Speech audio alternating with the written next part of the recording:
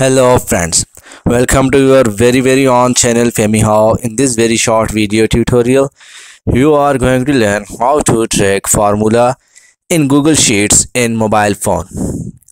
Friends, you can see a sample sheet on your screen.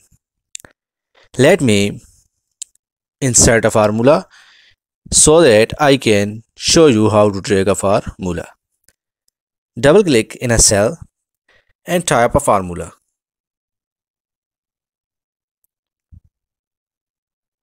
Is equal to sum bracket. Now I am going to select the range.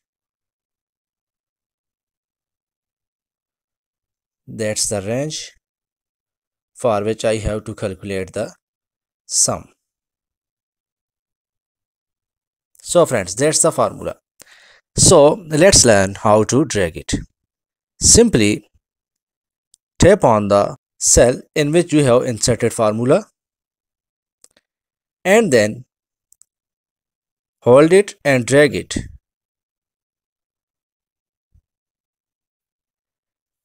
So that all the cells in which you want to drag it have been selected.